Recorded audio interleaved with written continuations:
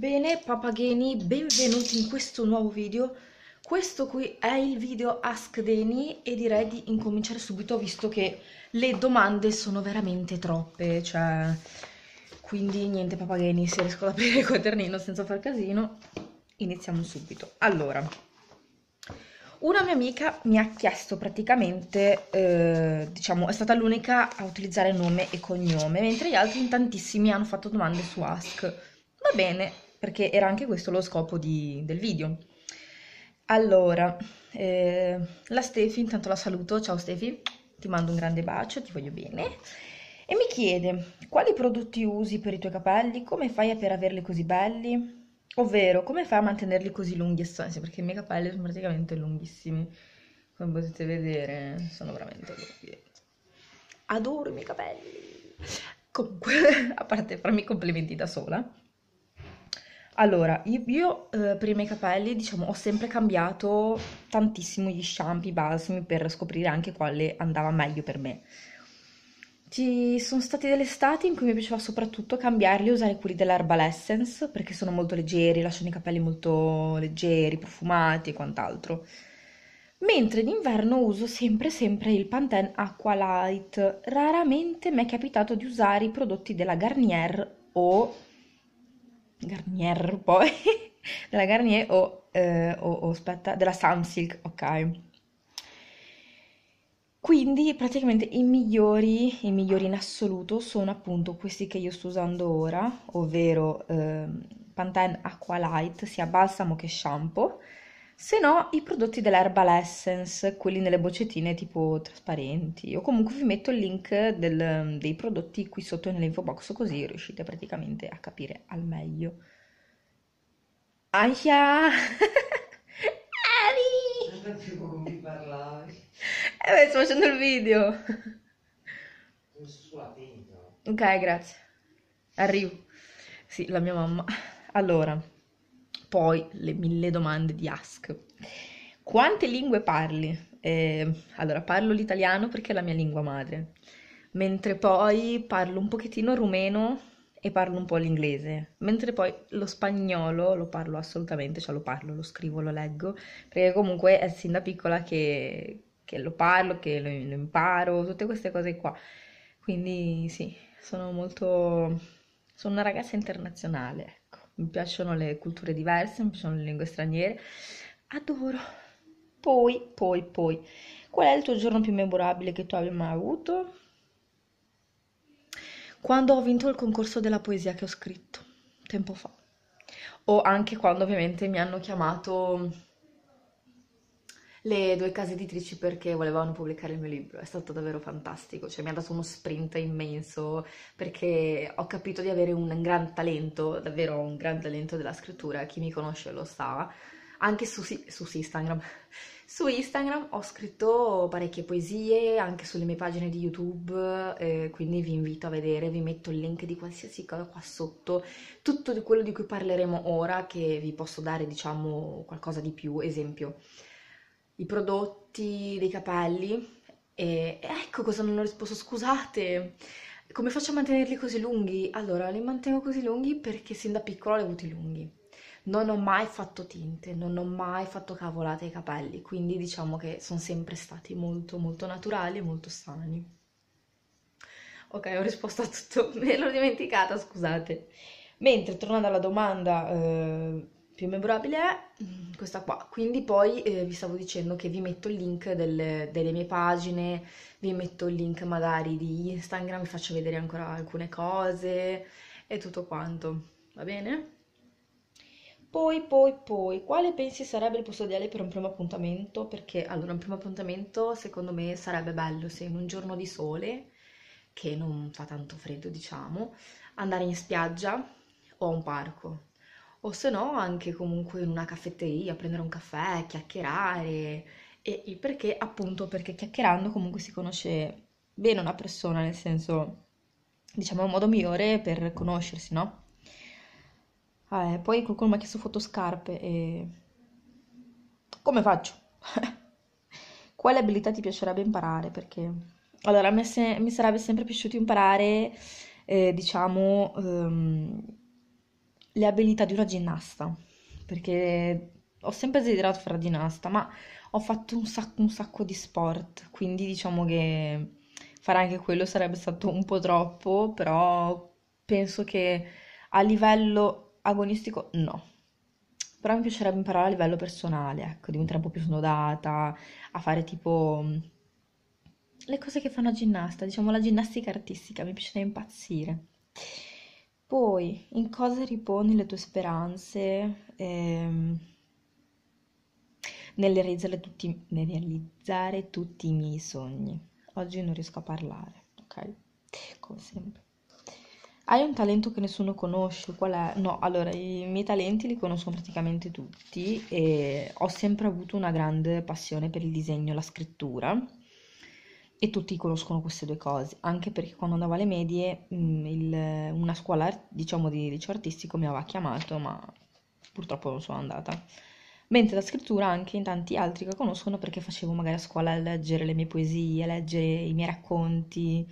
Per chi non lo sa, che inizia a scrivermi da poco, ho scritto già un libro, per quello che dicevo prima, che le due case editrici volevano proprio pubblicarlo, però purtroppo non ho potuto aderire per sempre problemi economici. Però cioè, ripongo le mie speranze anche in questo perché sono sicura al 100% che se io lotto, se io lo voglio davvero, un giorno riuscirò a realizzare tutti i miei sogni, ovvero di diventare soprattutto scrittrice.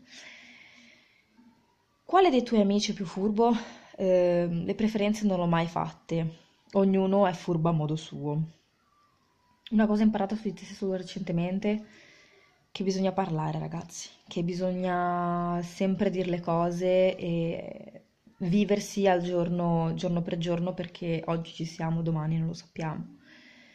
Quindi io consiglio a tutti di parlare, che se avete qualche problema con qualcuno o comunque se vi manca una persona di dirlo perché domani potrebbe essere tardi e si vengono agli occhi lucidi perché purtroppo ci sono dentro in questa situazione e niente, vabbè, non riesco mai a parlarne perché sto male, perché purtroppo questa persona mi è mancata, quindi non, diciamo che ci sto soffrendo e mi dispiace non aver potuto dirglielo prima, ecco, che ci tenevo così tanto. Però, vabbè, più che altro era lontano da me, quindi più che dirglielo non lo so, vabbè ragazzi, quindi io vi consiglio questo, parlate, dite che vi manca, qualsiasi cosa, fate qualsiasi cosa, lottate, lottate, lottate. E, e quindi vabbè, ya passo. Ultima bugia detta? Nessuna, non mi piace dire le bugie. Ricordi più belli? Ricordi ne ho tanti, tanti, tanti, quindi già non ve li sto neanche a raccontare anche perché sono già 8 minuti di video e sarebbero veramente troppi. Però in poche parole, diciamo, ricordi con la mia compagnia, con la mia famiglia, i compleanni passati insieme, queste cose qua, le cose più semplici, diciamo. Quanti hai preso negli iscritti? I don't know. Sono uscita allora, da scuola delle superiori con 80 su 100, mentre nel corso di specializzazione 83. Non so quanto vale quello l'orale, ma penso che sia uscita comunque 60, 65. Vai. Amica con cui ti trovi meglio? Stessa cosa che ho detto prima, non faccio preferenze, sto bene con le mie amiche e ognuna mi rende felice a modo proprio. Quale computer hai? Ho un HP, ma vecchio, cioè tipo 10 anni quel computer, è un portatile. Sei impegnata? No, per niente. Di tre cose che rifaresti in modo diverso. Tornerei indietro, riparerei, cioè non rifarei delle cose che ho fatto, dimostrerei meglio il bene che provavo per alcune persone. Basta dire questo. Segui più il cuore o il cervello? Allora, se mi avessero fatto questa domanda tempo fa, avrei risposto il cuore. Ma ho imparato che a seguire o il cuore o solo il cervello non ti porta a niente. Quindi bisogna seguire sia il cuore che il cervello, ovvero cercare di metterli d'accordo, cercare di ragionare sempre e farli andare veramente a stesso livello perché sennò è un casino. Quindi diciamo che seguo il cuore ma mettendoci sempre il cervello. Ecco. Quanti anni avevi quando ahia, hai cominciato a fumare sigarette? 15, 16. Però io non fumo. Cioè ho iniziato a fumare, poi ho smesso. Poi ho iniziato, poi ho smesso. Ho iniziato e ora non sto più fumando quasi da un anno. Diciamo che non ho mai avuto il vizio, quindi inizio e smetto quando voglio, fortunatamente. La cosa più importante che hai imparato nella vita è quella cosa che vi ho raccontato prima, di dimostrare, di dire, cose così perché veramente domani potrebbe essere tardi. Chi ti piacerebbe essere? Nessuno. Sto bene così come sono, felice di essere quella che sono.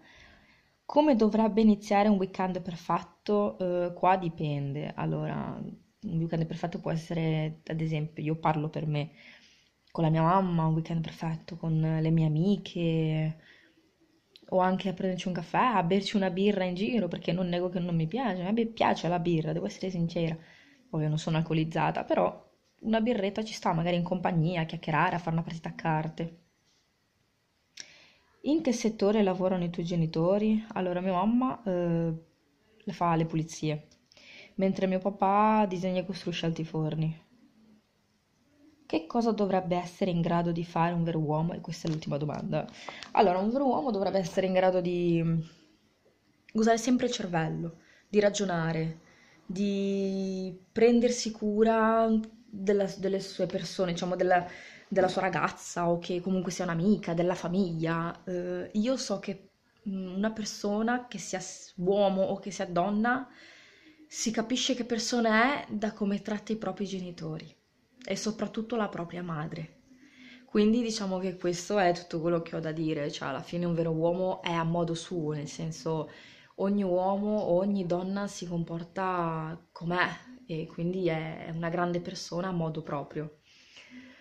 Però una cosa che differenzia tanto le cose è il fatto di come viene trattata la propria madre, cioè se l'ha trattata di merda, ragazzi fatelo dire, tratterà di merda chiunque. Invece se è una persona che tratta bene, che si prende cura, che dialoga molto con lei, è una persona un po' più, diciamo, un po' più dolce, ecco. Quindi io direi che questo video è finito. Bene, è durato 13 minuti, non più di tanto. L'altra volta l'avevo fatto di 20 minuti. Ho detto no, no, no, 20 minuti non ce la posso fare. Quindi bene ragazzi, vi ringrazio per essere stati qua. Alla fine avete visto che ha vinto il sondaggio di Instagram che usciva oggi. E niente. Noi ci vediamo dopo col vlog perché ovviamente sto girando ancora vlog. Niente, vi auguro una buona serata, una buona cena soprattutto e ci vediamo col prossimo video, papageni.